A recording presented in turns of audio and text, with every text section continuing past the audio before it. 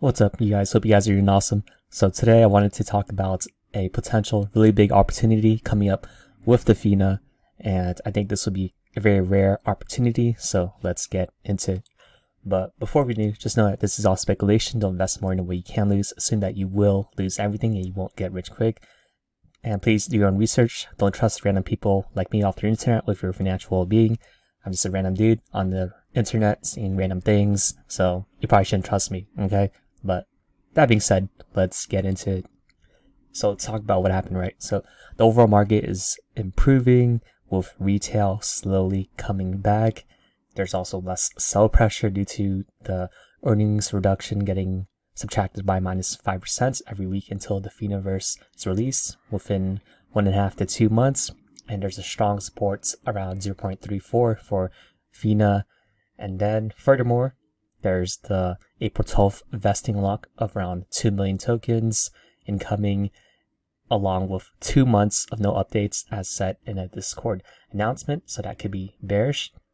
However, it's also contrasted with other bullish news like the Polygon box sales incoming and one-time shield deals back, just like how Alex Becker shilled Defina today. So now it's probably going to pump up a bit.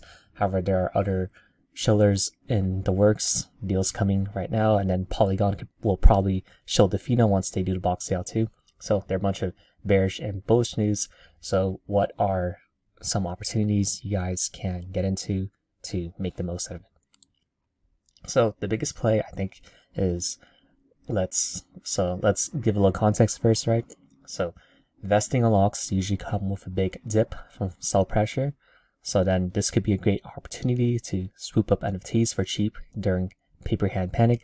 So whenever there's a big dip, people tend to panic and then they sell their higher level characters for super cheap. So this usually dips around like 0.3 or something for FINA, as that has been a really good tested support range. So then let's say the floor right now for S characters around like 115 or something for like a level 1 character. Maybe someone panic sells, they sell a level 30 S character for 120.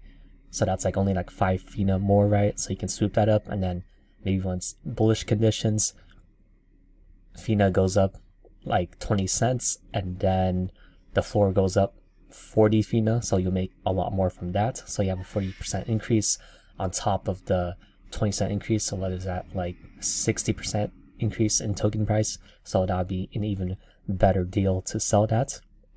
Secondly, first gen hero supplies is almost maxed out. It's around 75k. And then there's the Polygon partnership box sale incoming. So the price sell around 5 to 10k during that. So that means that there's probably only 10 to 15k left of the supply left to be minted. So that might take maybe 15 to 30 days.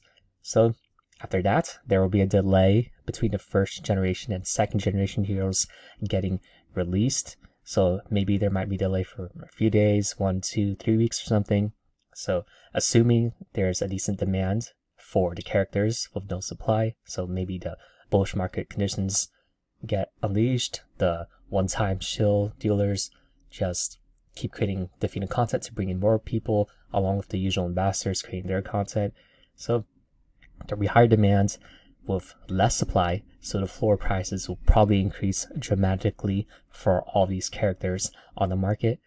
This happened, I think, 2 or 3 times in the past, and every time, everything pretty much like 2x'd on the floor, right? A characters were 120 FINA, I believe, and FINA was like $2 or $3. So that's just the power of how less supply with more demand will affect the market. Furthermore, shills from Polygon, one-time partnership deals like Alex Becker today when he pumped it. Finaverse news revealed the first-gen hero benefits. So holding these first-generation heroes will give you benefits that's not stated. However, I believe that once it is revealed, a lot of people are going to get into it. They're going to want to buy a lot of it, especially whales.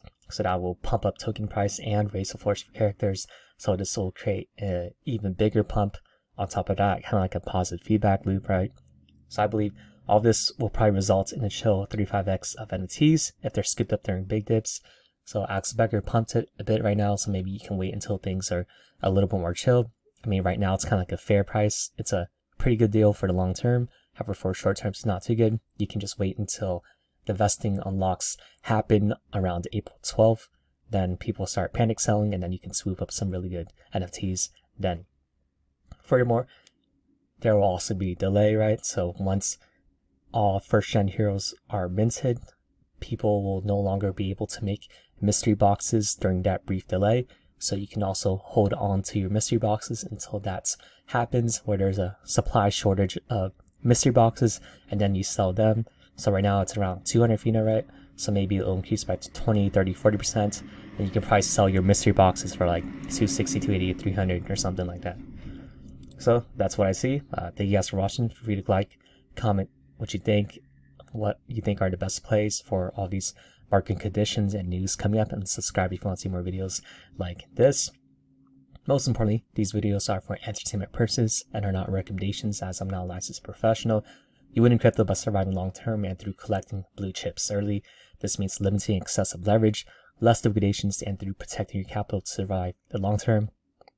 Lastly, the best investments are the ones where you have the greatest conviction in through doing your own research, not blindly following someone on Twitter or YouTube, because by the time you hear about it on social media, it's probably too late. And furthermore, the best play isn't some token, it's to contribute your unique personality, your unique skill set to a community that you really vibe with needs. So it's not just some random token hopping from project to project, thinking about the short term. It's about really contributing and building a unique product that's valuable to a lot of people, and to really grow the community that you really vibe with, and that'll be your best play, which will give you the best opportunities later on. So thank you guys for watching, and I'll talk to you all next time.